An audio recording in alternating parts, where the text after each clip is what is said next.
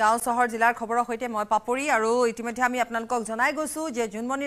ৰাভাৰ মৃত্যু তদন্তই নতুন পাক লৈছে অসম আৰক্ষী 9 আৰক্ষীৰ বিৰুদ্ধে বিভাগীয় তদন্ত ঘোষণা কৰা হৈছে CBIৰ নিৰ্দেশত অসম আৰক্ষী আৰম্ভ কৰিছে বিভাগীয় তদন্ত কৰ্তব্যত গাফিলতি আৰু তথ্য প্ৰমাণ নষ্টৰ অভিযোগত কেইবাগৰাকীও আৰক্ষী বিষয়া কনিষ্টবল আৰু গৃহৰক্ষী জোৱানৰ বিৰুদ্ধে তদন্ত ঘোষণা কৰা হৈছে ইতিমধ্যে চাকৰিৰ পৰা বৰখাস্ত কৰা হৈছে চন্দ্ৰ বৰা আৰু আনাৰুল ইছলামক CBIৰ পৰামৰ্শমতে ব্যৱস্থা গ্ৰহণ কৰিছে অসম আৰক্ষীয়ে ইতিমধ্যে কেইবাগৰাকীও আৰক্ষী বিষয়া আৰু কনিষ্টবলৰ বিৰুদ্ধে তদন্ত আৰম্ভ কৰা হৈছে জখলাবন্ধাৰ সেই সময়ৰ OC পৱন কলিতাৰ বিৰুদ্ধে তদন্ত আৰম্ভ ইয়াৰ লগতে হৈবৰ গাঁৱৰ IC আভাজ্যোতি ৰাভা নগাঁৱৰ TSI উৎপল বৈশ্য মৰিকলঙৰ SI মনোজ বৰুৱা আৰু জখলাবন্ধাৰ SI জাকাৰিয়া চৌধুৰীৰ বিৰুদ্ধে তদন্ত আৰম্ভ কৰা হৈছে ইয়াৰ লগতে কনিষ্টবল ৰেব বৰুৱা আৰু মজিবুৰ ৰহমানৰ বিৰুদ্ধেও তদন্ত আৰম্ভ হৈছে আমি এখিনে পুনৰ উল্লেখ কৰিব বিচাৰো নিশ্চয় সকলোৰে মনতেই আছে বিগত বৰ্ষৰ 16 মেত এটা দুৰ্ঘটনা সংঘটিত হৈছিল যি দুৰ্ঘটনা সমগ্ৰ বিষয়টোৰ ৰহস্যৰ আৱৰ্তত সোমোৱাই নিছিল কাৰণ জুনমনি ৰাভাৰ সেই সময়ছোৱা যেহেতু গ্ৰেপ্তাৰ হোৱাৰ কথা আছিল 5 দিনাখন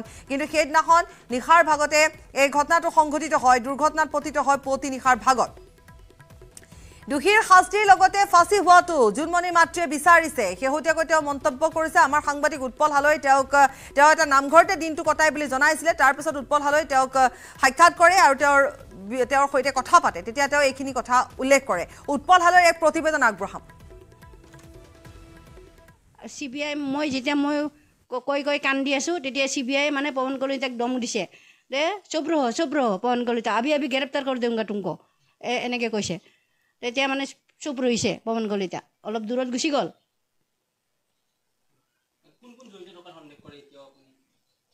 এতিয়া এজন যদি ধৰা পৰি যায় সবে ধৰা পৰিব মইতো আৰু সন্দেহৰ যিকিটা মানুহ আছিল কৈছোৱে তেওঁলোকে নাজানিলে জুনমনি কিহৰ কাৰণে কি হল কোনে জানিব তেওঁলোকেতো ওচৰতে আছিল আৰু সেইদিনা লগতে আছিল তেওঁলোকে হা তেওঁলোকে লগতে আছিলে তেওঁলোকে নাজানিলে কোনে জানিব মইতো নাজানো মইতো ঘৰত ৰুমত আছো কিন্তু ফোনত হিহঁতকে পাইছো আৰু হিহঁতৰ লগতে যোগাযোগ হৈ আছে ছোৱালী তো হিহঁত কৈছিল আপুনি ফোনত আভাজ্যোতি ৰাভাৰ লগত আছো বুলি কৈছে এইটো পাইছো আৰু মনোজ ৰাজবংশীৰ লগত লীনা দলৰ লগত ইহঁতে কিবা কি মানে কথা পাতিছে মই নাজানো আৰু ইহঁতেহে জানে মইতো আৰু নাজানা কৰি ক'ব নোৱাৰো কথাটো তো মই দেখাও নাই জানাও নাই কিন্তু মই যেতিয়া মোক ছোৱালীয়ে কৈছে মেমৰ ওচৰৰ পৰা আহো বুলি কিন্তু কথাটো যেতিয়া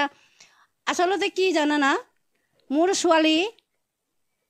এক্সিডেণ্ট হৈছে যদি প্ৰকৃততে এক্সিডেণ্ট হৈছে তেতিয়া মোৰ ছোৱালীৰ লগত লাগক কেনেকৈ এক্সিডেণ্ট হ'ল ক'ত হ'ল কেনেকৈ হ'ল গাৰ্জেন বিচাৰক মই গাৰ্জেন আছোঁ ন নগাঁও কোৱাটাৰত তো গাৰ্জেনক কওক যে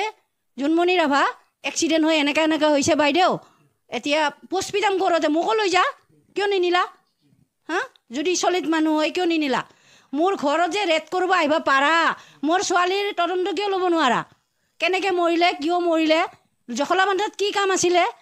তদন্ত কৰক সিহঁতে কিন্তু মোৰ ঘৰতহে ৰেড কৰিব আহিছে গোটেই কাপোৰ কানি আলানি আথানি একদম VIP তলি গডৰেজ খুলি অৱস্থা নাইকিয়া কিছু বস্তু হেৰাইও গ'ল কোনে ল'ল পুলিচে ল'ল না সাংবাদিকে ল'ল না কোনোবা পাব্লিকে ল'ল না মই আৰু গম নাপাওঁ আৰু বহুত বস্তু হেৰাই গৈছে মই আছিলোঁ লগত আগতে যিখিনি বস্তু আছিলে মই গম পাওঁ কি বস্তু আছিলে এইটো নগাঁও কোৱাটাৰত তো সেইকাৰণে মই কৈছোঁ হয় দুৰ্ঘটনা হোৱাৰ দিনাই ৰেড চলিছে যদিহে জুনমনিয়ে যদি এক্সিডেণ্ট হৈ মৰিছে তেনেহ'লে তদন্ত কৰক ক'ত এক্সিডেণ্ট হৈ মৰিলে কেনেকৈ মৰিলে কিয় গৈছিলে জখলাবন্ধাত কিয় যাব কি কাম আছে মইতো এইটোৱে মই কৈ আছোঁ CBIকো কৈছোঁ যে জখলাবন্ধাত কিয় যাব জুনমনিয়ে কি কাম আছে কি কাম আছে আৰু কিয় গৈছে তাৰতো একো কাম নাই ঘৰৰ পৰা গৈছোঁ কিমান ধুনীয়াকৈ আলোচনা কৰি কেনে ককায়েকে কৈছিলে তাইক আজি চাক বেটা যাব নালাগে মোক ডক্টৰৰ তাত দেখাই দিয়া মেডামক কৈ দিয়া তো তাই গ'ল মোক আজিৰ কাৰণে মোক কৈ কেনে আহিব পাৰিছোঁ দাদা দ্বিতীয় দিনা বেলেগ দিনা মোক নপঠাব গতিকে আজি মই যাবই লাগিব ছাৰ ইমানখিনি মোৰ ছোৱালীয়ে চিন্তা কৰে কিন্তু মোৰ ছোৱালীৰ ওপৰত অলপো মায়া মমতা নাথাকিলে SPৰ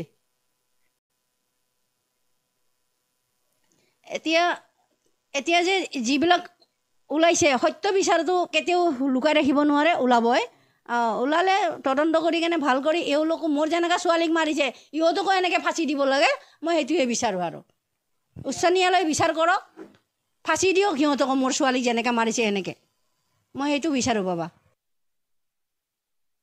সৈতে মাতৃৰ এক আছুতীয়া সাক্ষাৎকাৰ আছিল আমি খবৰ সন্দৰ্ভত এই মুহূৰ্তত সংযুক্ত হ'ম আমাৰ সাংবাদিক দীপাকৰ আছে আমাৰ সৈতে দীপাকৰ আপুনি আৰক্ষী থানাত আছে নিশ্চয়কৈ বাপুৱে মই এই মুহূৰ্তত জখলামন্দা আৰক্ষী নিৰীক্ষত আছোঁ আৰু যেহেতু বিগত বৰ্ষৰ 16 মে'ত এই জখলামন্দা থানা এলেকাৰ সৰুভগীয়াত দুৰ্ঘটনাত পতিত হৈ মৃত্যু হৈছিল জুনমণি ৰাভা ৰহস্যজনক এক দুৰ্ঘটনা যেহেতু ৰহস্যৰ অন্ত পৰা নাই এতিয়াও নতুন মূৰ লৈছে কিয়নো এই ঘটনাৰ লগত জড়িত 7জনকৈ আৰক্ষী বিষয়া তদন্ত আওতালৈ অনা হৈছে আৰু যি জখলামন্দাৰ SI জাকাৰিয়া চৌধুৰী তেওঁৰ লগতে যি OC তদানীন্তন OC পৱন কলিতা এই দুজনৰ বিৰুদ্ধেও কিন্তু তদন্ত ঘোষণা কৰা আছে কিয়নো ইয়াতে দুৰ্ঘটনা সংঘটিত হৈছিল জখলামন্দা থানা এলেকাৰ সৰুভগীয়াত আৰু তাৰপিছত জুনমণি ৰাভাৰ এই দুৰ্ঘটনাস্থলী প্ৰথম উপস্থিত হৈছিল SI জাকাৰিয়া চৌধুৰী আৰু তেওঁৱে সেই স্থানৰ পৰা জুনমণি ৰাভাৰ মৃতদেহ আৰু বাহন উদ্ধাৰ কৰি আনিছিল আৰু যেহেতু জুনমণি ৰাভাৰ মৃত্যুৰ বহু সময় পিছত ইয়াত আৰক্ষী অধীক্ষক লীনালৈ উপস্থিত হৈছিল তাৰপিছত জুনমণি ৰাভাৰ মাতৃক কিন্তু সেই দুৰ্ঘটনাৰ খবৰ লগে লগে দিয়া হোৱা নাছিল বা পোষ্টমৰ্টেম কৰাৰ সময়ত জুনমণি ৰাভাৰ মাতৃ উপস্থিত এনে বহু ঘটনা ঘটিছে যাৰ পৰিপ্ৰেক্ষিতত আৰক্ষী তদন্তত কিন্তু এক সন্দেহ সৃষ্টি হ'ল তাৰপিছত CBIক দিয়া হ'ল এমাহ CBI তদন্ত চলালে তাৰপিছত পুনৰ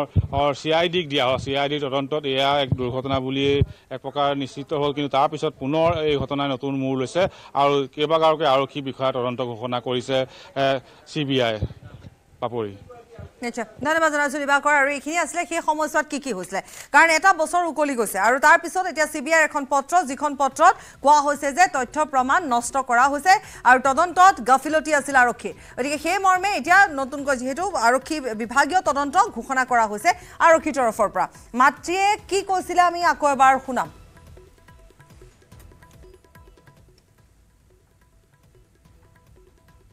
CBI মই যেতিয়া মই কৈ কান্দি আছোঁ তেতিয়া CBI মানে পৱন কলিতাক দম দিছে দে চুপ ৰহ পৱন কলিতা আবি গ্ৰেপ্তাৰ কৰি দিওঁগা তুমকো এনেকৈ কৈছে তেতিয়া মানে চুপ ৰহিছে পৱন কলিতা অলপ দূৰত গুচি গ'ল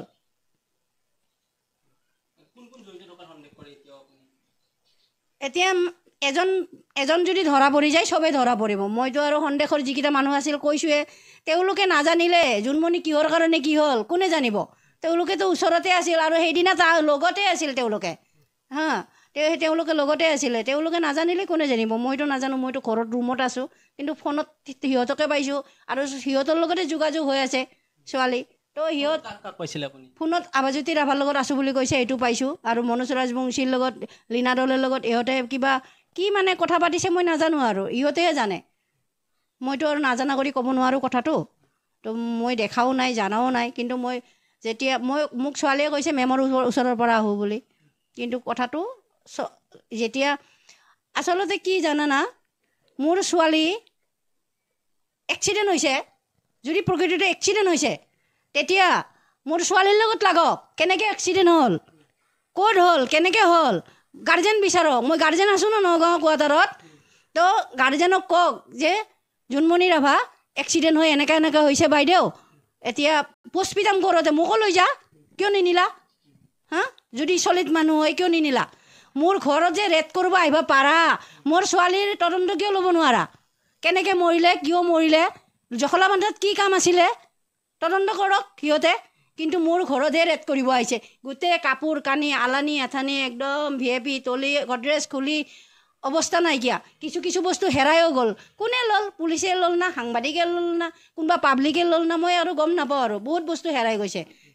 মই আছিলোঁ লগত আগতে যিখিনি বস্তু আছিলে মই গম পাওঁ কি বস্তু আছিলে চলিছিলে এইটো নগাঁও কোৱাটাৰত তো সেইকাৰণে মই কৈছোঁ হয় দুৰ্ঘটনা হোৱাৰ দিনাই ৰেড চলিছে যদিহে জুনমণিয়ে যদি এক্সিডেণ্ট হৈ মৰিছে তেনেহ'লে তদন্ত কৰক ক'ত এক্সিডেণ্ট হৈ মৰিলে কেনেকৈ মৰিলে কিয় গৈছিলে জখলাবন্ধাত কিয় যাব কি কাম আছে মইতো এইটোৱে মই কৈ আছোঁ CBIকো কৈছোঁ যে জখলাবন্ধাত কিয় যাব জুনমণিয়ে কি কাম আছে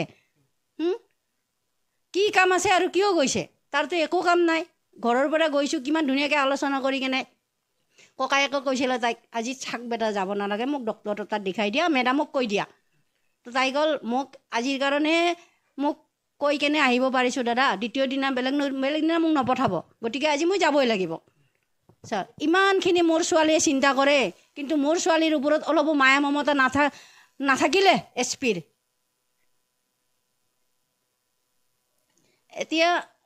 এতিয়া যে যিবিলাক ওলাইছে সত্য বিচাৰটো কেতিয়াও লুকাই ৰাখিব নোৱাৰে ওলাবই ওলালে তদন্ত কৰি কেনে ভাল কৰি এওঁলোকো মোৰ যেনেকৈ ছোৱালীক মাৰিছে ইহঁতকো এনেকৈ ফাঁচি দিব লাগে মই সেইটোৱে বিচাৰোঁ আৰু উচ্চ ন্যায়ালয়ে বিচাৰ কৰক ফাঁচি দিয়ক সিহঁতকো মোৰ ছোৱালীক যেনেকৈ মাৰিছে সেনেকৈ মই সেইটো বিচাৰোঁ বাবা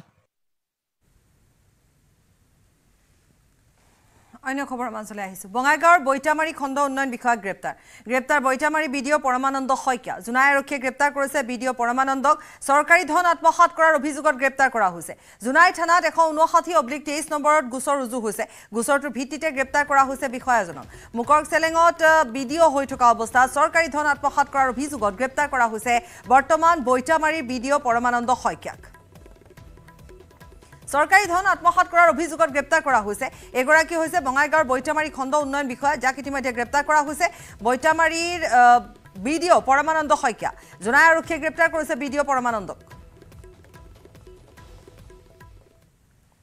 আজি অনুষ্ঠিত হ'ব অসম অলিম্পিক সন্থাৰ নিৰ্বাচন কিছু সময় পিছতে ডিব্ৰুগড়ৰ জালান আউটডোৰ ষ্টেডিয়ামত অনুষ্ঠিত হ'ব অসম অলিম্পিক সন্থাৰ নিৰ্বাচন ইতিমধ্যে অনুষ্ঠিত হৈছে অসম অলিম্পিক সন্থাৰ কেন্দ্ৰীয় কাৰ্যনিৰ্বাহক বৈঠক লক্ষণীয় বিষয় যে এইবাৰ অলিম্পিক সন্থাত নাথাকে এজনো শাসকীয় নেতা বা বিধায়ক এইবাৰ কেৱল ক্ৰীড়া সংগঠক ক্ৰীড়াবিদে স্থান লাভ কৰিব অসম অলিম্পিক সন্থাত ডিব্ৰুগড়ত অনুষ্ঠিত হোৱা অসম অলিম্পিক সন্থাৰ বাৰ্ষিক সাধাৰণ অধিৱেশনৰ পূৰ্বে ঐতিহাসিক এই সিদ্ধান্ত লোৱা হৈছে উল্লেখযোগ্য যে ইয়াৰ পূৰ্বে অসম অলিম্পিক সন্থাৰ সাধাৰণ নিৰ্বাচনত প্ৰতিনিধিত্ব কৰিছিল শাসকীয় দলৰ 13 জনকৈ বিধায়কে কিন্তু এবাৰ সকলোৱে প্ৰতিনিধিত্ব নকৰো বুলি আনুষ্ঠানিকভাৱে ঘোষণা কৰিছে অৱশ্যে অসম অলিম্পিক সন্থাৰ সভাপতি হিচাপে কেন্দ্ৰীয় মন্ত্ৰী সৰ্বানন্দ সোণোৱাল ইতিমধ্যে বিনা প্ৰতিদ্বন্দ্বিতাৰে নিৰ্বাচিত হৈছে কেন্দ্ৰীয় মন্ত্ৰী সৰ্বানন্দ সোণোৱালৰ বাদে এজনো ৰাজনৈতিক নেতা অসম অলিম্পিক সন্থাত এইবাৰ নাথাকে যেটো এটা ভাল খবৰ হিচাপে বিবেচিত হৈছে ইয়াৰ পাছতে নতুন কমিটি গঠন প্ৰক্ৰিয়া আৰম্ভ হ'ব গতিকে আজি শেষৰ কাৰ্যনিৰ্বাহক সভাখন খুব সুন্দৰভাৱে সম্পূৰ্ণ হ'ল ইয়াত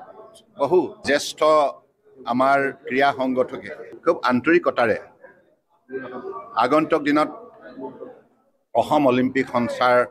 যোগেদি ক্ৰীড়া জগতখনক শক্তিশালী কৰাৰ বাবে তেখেতসকলৰ মনৰ কথা প্ৰকাশ কৰিলে গতিকে মই ভাবোঁ যে আমি এটা পৰিয়ালৰ মানসিকতাৰে গোটেই কামখিনি কৰিব লাগিব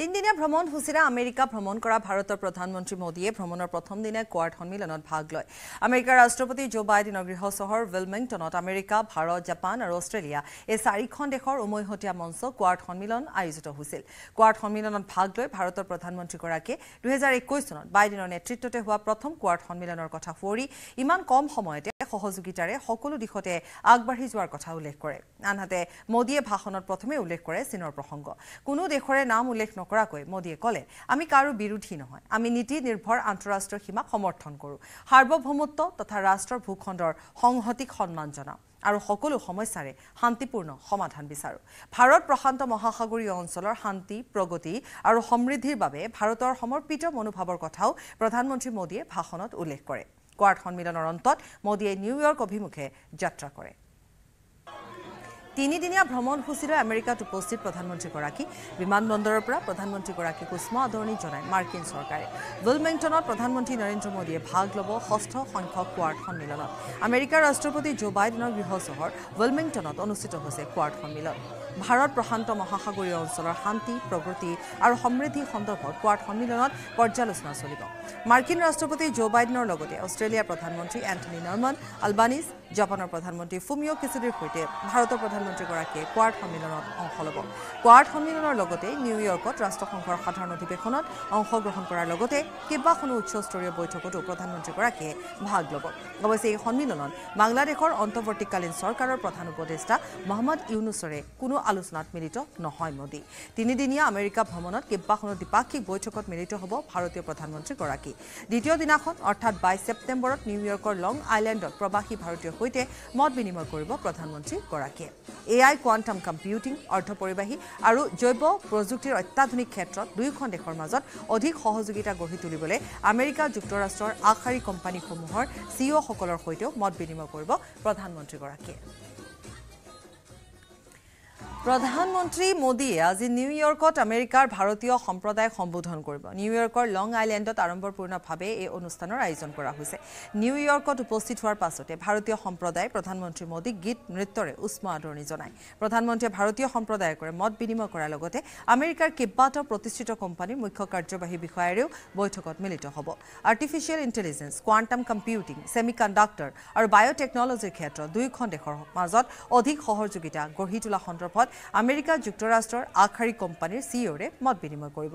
আনহাতে মোদীৰ আমেৰিকা ভ্ৰমণৰ অন্তিম দিনা অৰ্থাৎ সোমবাৰে নিউয়ৰ্কৰ ৰাষ্ট্ৰসংঘৰ সাধাৰণ পৰিষদত আয়োজিত সামিট অফ দ্য ফিউচাৰ সন্মিলনত ভাগ ল'ব সুভৱিষ্যতৰ বাবে বহুপাক্ষিক সমাধান থিমেৰে ৰাষ্ট্ৰসংঘই এই সন্মিলনৰ আয়োজন কৰিছে